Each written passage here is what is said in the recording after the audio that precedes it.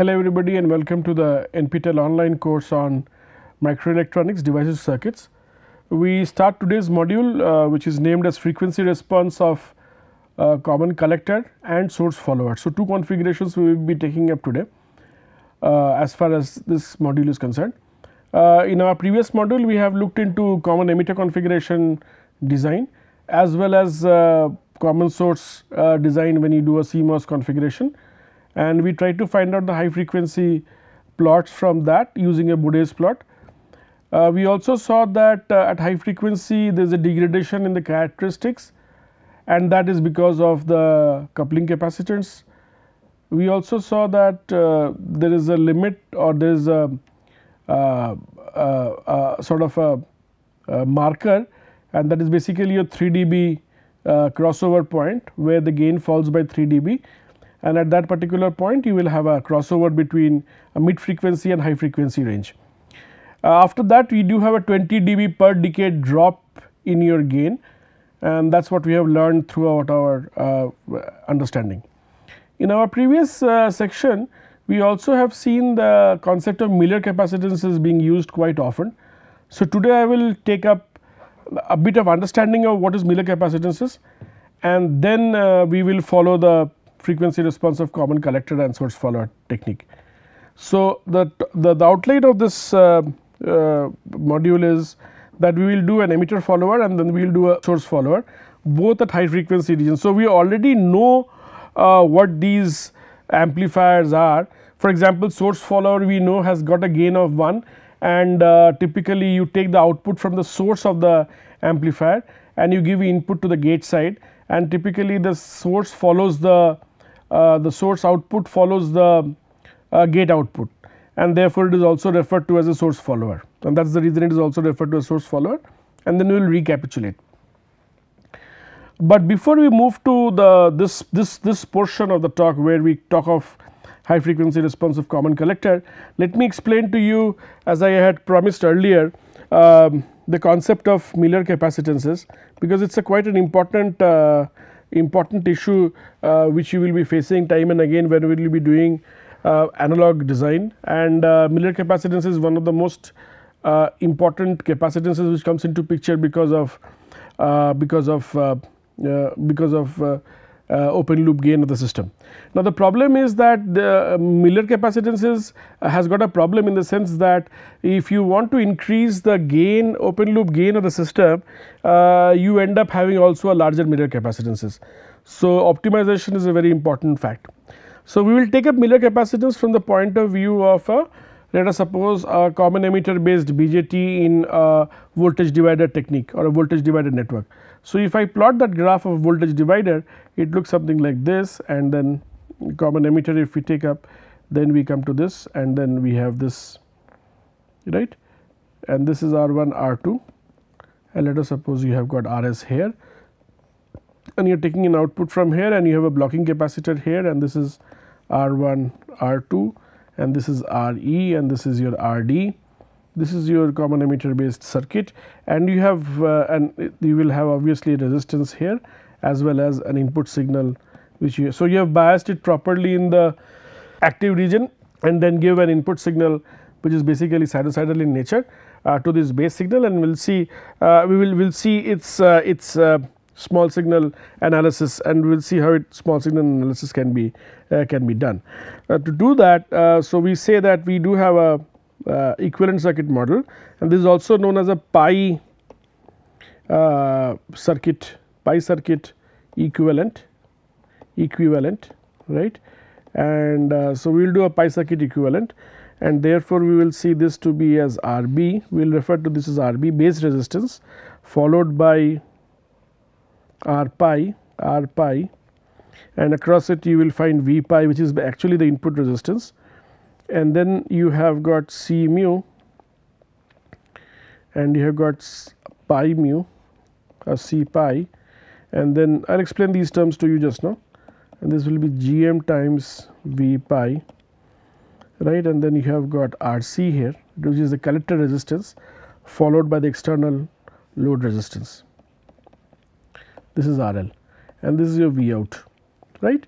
So, we are at this stage looking into the fact that I will just for practical purposes do like this, and then this is your RB. Now, RB is basically your base resistance, which is nothing but parallel combination of R in parallel and R2, right, and small r is the effective resistance between collector and the emitter side of the circuitry. Now, you see V pi is basically the voltage which appears across the base terminal of the BJT in a common emitter configuration, and who is responsible for giving that? RB is responsible for finding the value of voltage across the two ends, right, and it also depends upon the value of R pi which you see. C pi is basically the capacitance seen at this stage between base and emitter, right, because that will be there will be a depletion capacitance as well as a diffusion capacitance, and those if you add up have to be C pi. What is more important at this stage is we should know what is C mu, right. C mu is basically the capacitance which you see, which is basically a feedback capacitances, which connects the input port to the output port of a 2 port network, especially a BJT here. Gm times V pi is nothing but, because BJT is a current controlled is a device, and therefore, Gm times V pi gives you the current flowing through the BJT. RC is the collector resistance and RL is the load resistance for all practical purposes. Now, we will like to model the C mu, right. With this is where the Miller capacitance portion will be coming. We like to model this C mu here, and let us see how we can actually do a C mu modeling here in this case. Now, in this case we can model C mu as a 2 port network, and we will see how a 2 port network can actually work out and give me a result in this case. So, I have got C mu here, and I have got current I1 here and current I2 both going into the black box, and we have got V pi is the input voltage here and V naught as the output voltage. So, basically a 2 port network, as we have already, you must have already done in your network theory classes, and you have got C mu. Now, I can do an IV relationship knowing that the effective impedance available to you is basically 1 by j omega C mu, right. So, x C mu will be equals to 1 by j omega C mu, right, and that is what we will be writing now as far as this is concerned. So, we can write down V of pi to be equals to I1 into 1 by j omega C mu plus V 0, and we can also write down V 0 to be equals to I2, right, 1 by j omega C mu plus V pi. So, you can see if you look very carefully, 1 by j omega C mu is nothing but x c. So, this is nothing but x c, this is x c. So, x c multiplied by I1 is the voltage drop across the reactive capacitance, which is x c here, right, and we define ISC, which is basically the current flowing because of C mu, to be equals to V pi divided by 1 by j omega C mu, right, where V pi is the input voltage which is visible to the device, right. So, with these two networks, or with these two port network, we can draw the Norton equivalent circuit, and we get something like this. We have got C mu here, this will be a voltage source, right, a voltage source V 0, which is given by a voltage source here. This is equals to your C mu, and then on the side we have got ISC, right, ISC the current source because of the voltage source V 0, and parallel to this you will have of course C mu, right, and then you will have V 0 here, and this is your V pi here, and you have got ISC, which is basically the current source. So, this is basically my Norton equivalent circuit for the common emitter based configuration, and as a result you see this overall profile which you see in front of you. If you look at this overall profile here, and then if I assume that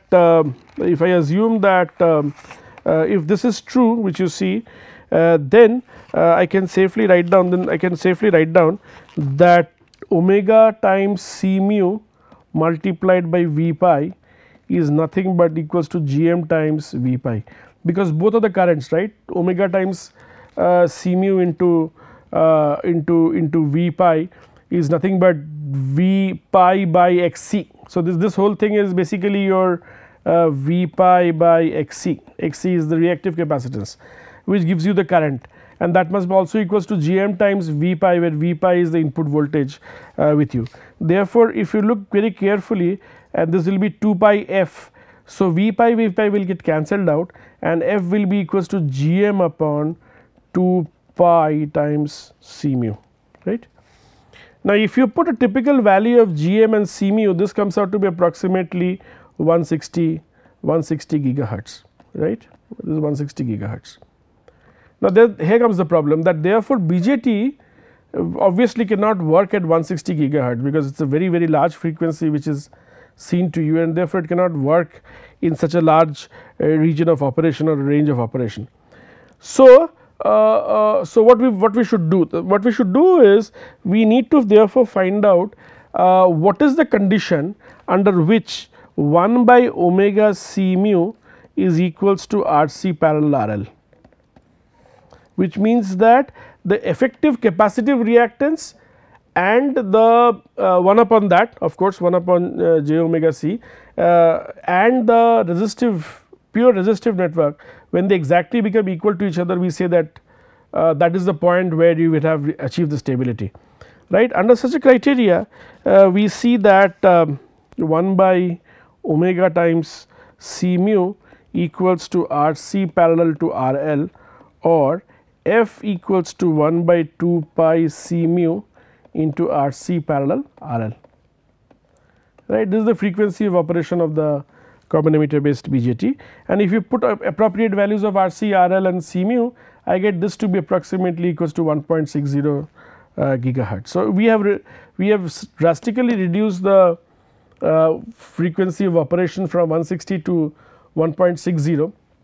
About 100 times decrease has been there in terms of the operating frequency. This can happen provided C of mu is much larger as compared to RC parallel RL, right. So, you have to ensure that the capacitive reactance of the device is much larger as compared to RC parallel RL, right. And therefore, I can safely assume that if C mu is basically an open circuit, therefore, right. Why? Because it is much larger as compared to RC parallel RL, and therefore, it is open circuit, and therefore, if I draw the effective circuit diagram, I get something like this, and this is a V0, this is C mu, and then you have got C pi, right, and then this goes to the input side, and in the output side you have got Gm times V pi, and then you have got resistance RL, and this is the output voltage V0. So, and this is your V pi, fine. And from here, and if this is the current I which is flowing through the device, I1, then I can safely write down I1, right, I1 to be equals to V pi minus V0 divided by 1 over j omega C mu, because that is what we get. It must be equals to j omega C mu into V pi minus V0. This will go up and you get j omega C mu into V pi minus V mu. We also know therefore that V0 is equals to minus Gm times V pi, which is equal into Gm times V pi multiplied by RC parallel RL, right. And therefore, I can write down the current I to be equals to j omega C mu, right, into 1 plus Gm times RC parallel RL, right, into V pi, right. And therefore, you see C mu, which was initially the effective capacitance seen, is actually getting translated into a slightly larger value of capacitance, and this is basically my Cm or the Miller capacitance, and is given as C mu into 1 plus Gm times RC parallel RL, fine. So, this is your Cm which you get, this is your Cm is equals to C mu into 1 plus Gm times RC parallel RL. And if you look very carefully, this is nothing but the voltage gain, and therefore, I can write down Miller capacitance is Cm C mu equals to 1 plus AV mod of that, right. And this is what is known as the Miller Miller cap multiplier, right. So, this is a Miller cap multiplier which occurs which occurs because you do have some gain, open loop gain of the system, which gets multiplied with C mu, and that appears in the output side as Cm, right. This component is basically therefore known as the Miller component. So, what is the Miller component in a BJT or a CMOS? It basically is the component of capacitances which connects between the input and output and raises the value of voltage in the output side beyond a particular limit, right, and that is what is known as the Miller capacitances. Let me therefore give you a physical reasoning behind this one. So, let us suppose I have got an input and output, right, and my input is given by this small V pi, this is V pi, right, this is my input V pi. My output will be obviously 180-degree phase shifted, but highly amplified, and therefore, I get this as my V out, this is my V out, this is my V in, and this is my V out, and this difference, let us suppose we refer to this as Vc, or the voltage across the capacitance C. I can safely write down IC to be equals to, right, C of mu, right, d of Vc dt, right. We all can also write down IC to be equals to j omega C mu into Vc, as we have discussed just now. IC is also equals to Cm times d of V pi dt. So, if you equate these two together, I get C mu times Vc equals to Cm times V pi, right. Now, we already know that V pi is much larger as compared to Vc, right, as compared to Vc, and therefore, Cm, right, will be obviously V this is true that Vm is much smaller as compared to Vc, and therefore, my Cm will be much larger as compared to C pi, and that is true also because Cm is nothing but C mu into 1 plus Gm times R1 into R2, or R1 parallel to R2, right, and you get the overall Miller capacitance is available to me depending on the value of your feedback capacitance.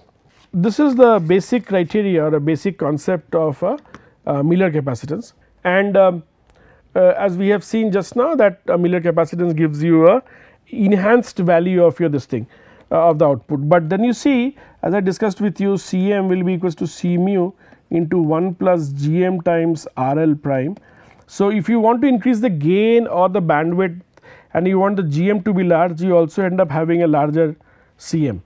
A larger Cm implies that your speeds will be restricted drastically, and therefore, you have to do a sort of a manipulation or sort of a optimization between input and output in this case, right, and they have to make them look such that they are almost equal to each other.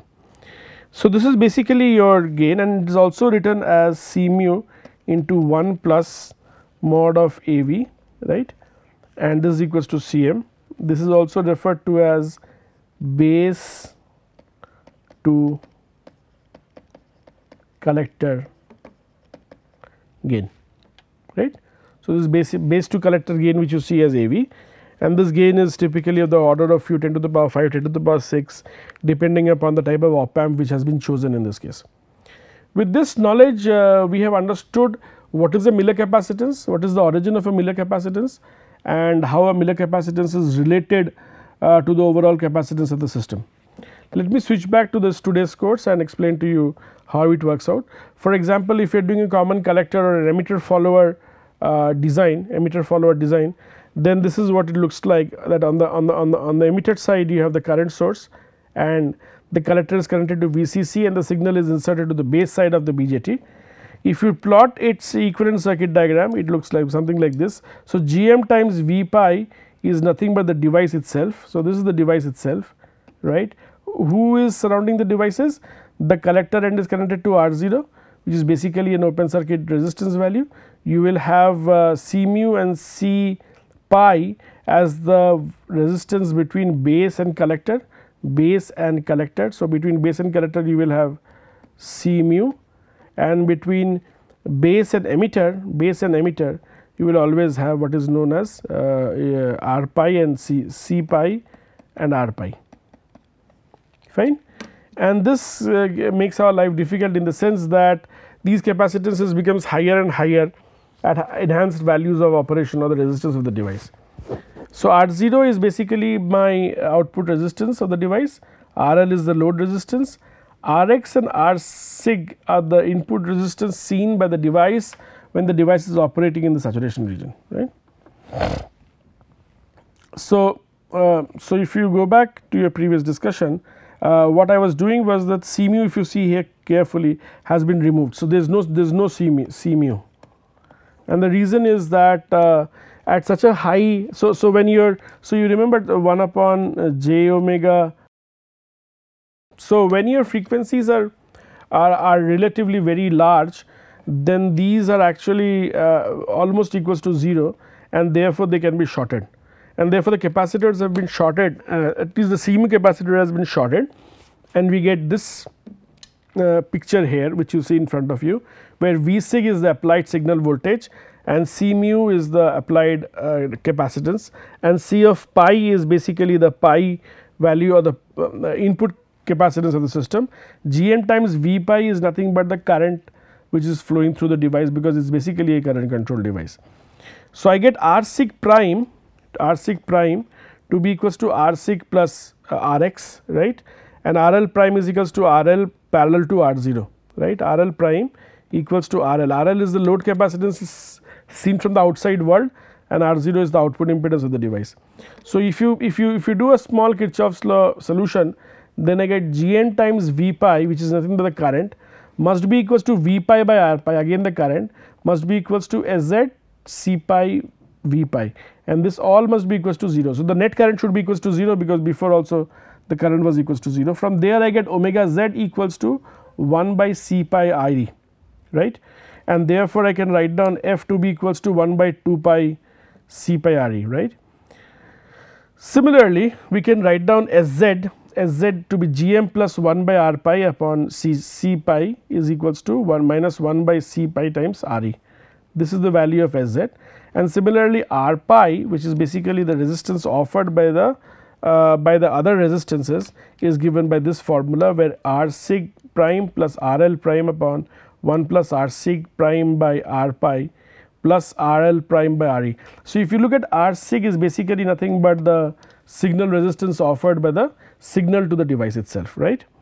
So, if you plot this graph or if you try to find it out, I get Fh equals to 1 by 2 pi C mu R mu plus C pi R pi, right, and this is what a very important result which we get, that the holding frequency or the frequency where you are holding the mid frequency gain is basically determined by the capacitances and resistances of the device itself, right, and that gives me quite an interesting result as far as designing is concerned.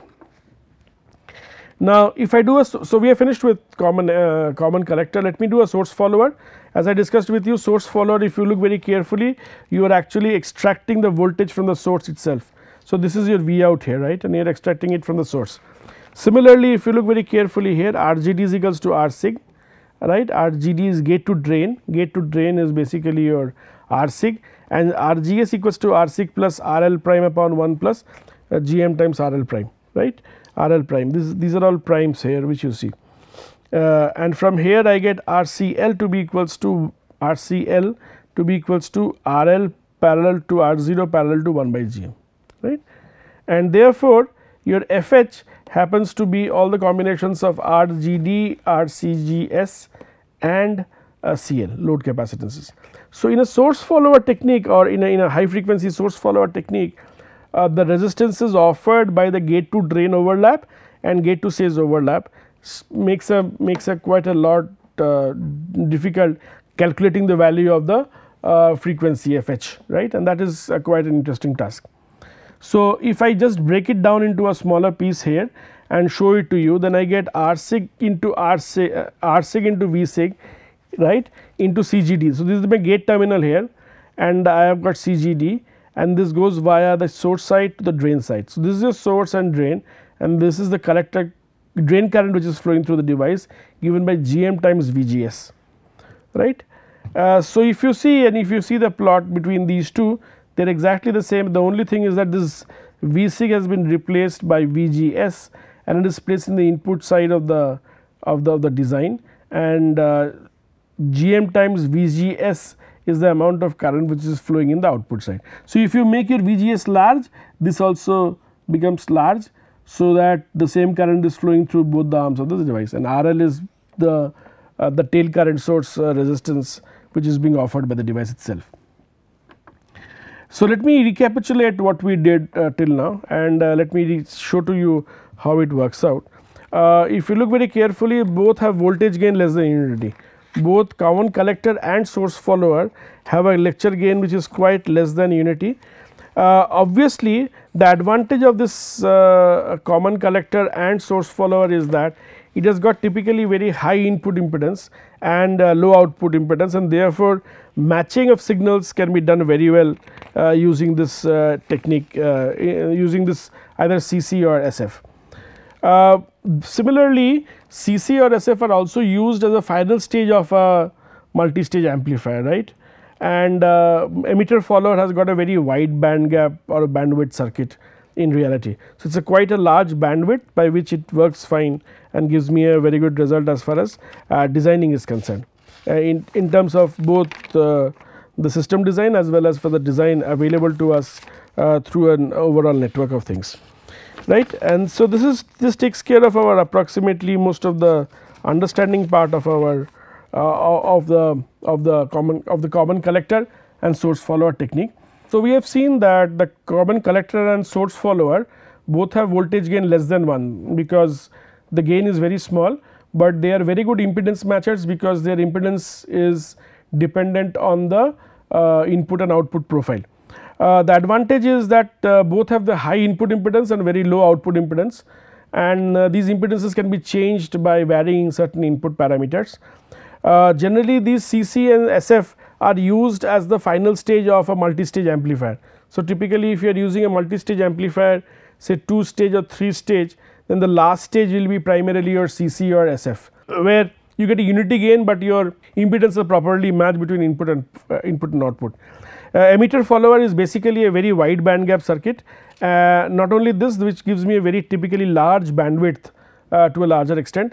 The cost I pay for it is basically that though its bandwidth is large, your gain is relatively small, it is almost unity gain which we see, and therefore, the price we pay for a larger bandwidth is a lower gain, right, and that is a important drawback of this CC and SF. So, let me recapitulate what we did today. I explained to you what is a Miller capacitances and how Miller capacitances play an important role as far as determining the mid frequency gain is concerned. We also saw that if you have Miller multiplier factor, the output capacitance will actually be multiplied by a factor of 1 plus Gm times Rd, which is basically my AV, and will appear in the output side. That makes my life difficult. And thirdly is that if I want to therefore make my capacitance small, I also end up having reducing the gain of the mid frequency gain of the amplifier, right. Subsequently, we looked into the common collector and source follower technique, and we saw the various principles and formulas used for doing that. Where these will be used, we also saw that, and what will be the voltage gain for common collector and source follower technique. This we have followed in this module. I thank you for your patient hearing.